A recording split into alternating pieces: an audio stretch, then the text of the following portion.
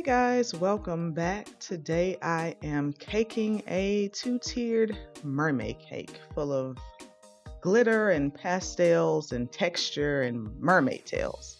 So I'm starting with a 6-inch cake round. It's about 5 inches high, and I'm crumb coating my cake here. You will see the 4-inch that's about 5 inches high. So it fit about 15 to 20. That's the serving sizes here. It may be more where you are. So for the 4-inch layer, that's what this is. I have a small cake board under the cake, and that is for support. So when I stack them, the 4-inch cake won't sink into the 6-inch cake.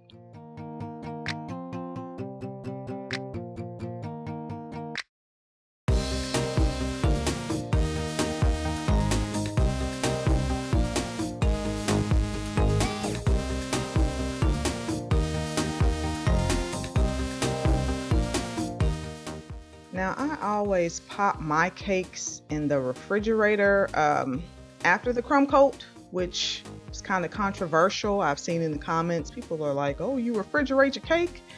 Yes, I refrigerate my cake. It may not work for you. Okay, I think it depends on the climate. I'm in a humid, hot climate. So yes, I have to refrigerate my cakes, or buttercream will be everywhere. But if you choose not to, that is perfectly fine. Here you see me creating somewhat of an ombre pastel texture. These are the colors that the client wanted, and I think they're pretty. Like I'm digging the pastels. And this is the easiest way that I apply texture to my cake. I simply take an offset spatula and go around and around with my turntable. This turntable and my other cake supplies, like that red mat, that non-slip mat, which I absolutely love. You know what? I'm going to do a video about the cake things that I love. Would you guys be interested in that? Because that red non-slip mat that I ordered from Amazon is amazing. Like, I love it. So I'll leave that linked in the description box below too, guys. So if you do want to see that video, please let me know.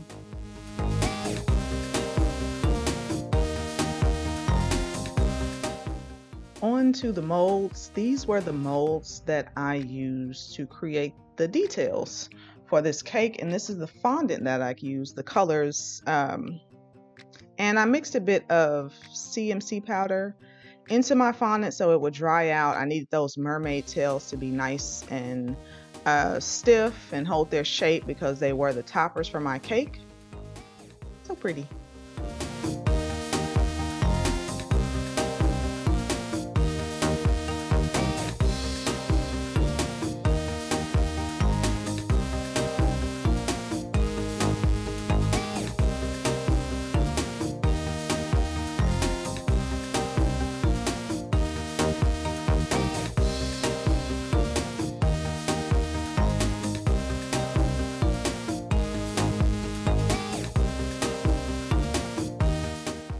So for molds like this with very fine, small details, what I'll do, because sometimes your fondant will get stuck in the mold, to combat that, you can put a bit of cornstarch in before you press the fondant in. But what I like to do is flip the mold over and pull the mold off of the fondant instead of trying to pull the fondant out of the mold, if you get what I'm saying. So here I am pulling my chilled cakes out of the refrigerator, and I am on to the stacking. I like to use boba tea straws with stacking, and I cut them to the height of my cake. Some people, I left this in here because some people pull the straws out and then cut all the straws to the same height.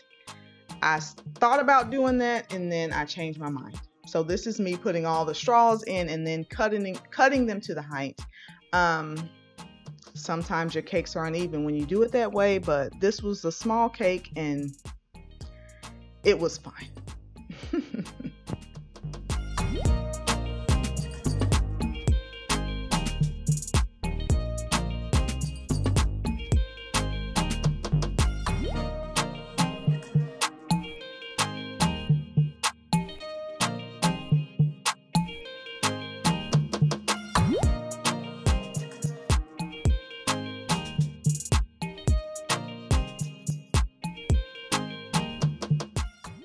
So guys, I thought I recorded this step, but I did not. As you can see, my accents and mermaid tails are shiny, and I applied some edible luster dust from the Sugar Art to all of my accents, and they have a pump spray too that I sprayed on my cake, but I definitely did that outside because I'm not getting luster dust all over my cake studio. But I will leave a link to the Sugar Art edible luster dust in the description box as well, along with the coupon code to save 15% off. So if you do buy it and use it, use my coupon code and let me know what you think about them. Like, a lot of luster dusts are non-toxic, but theirs are actually edible. So I love them. You can see them on this cake. Looks pretty awesome, don't you think? If you think so, go ahead and like this video and subscribe. I drop a new cake video every Wednesday, and I will see you guys next week. Thanks for tuning in. Bye.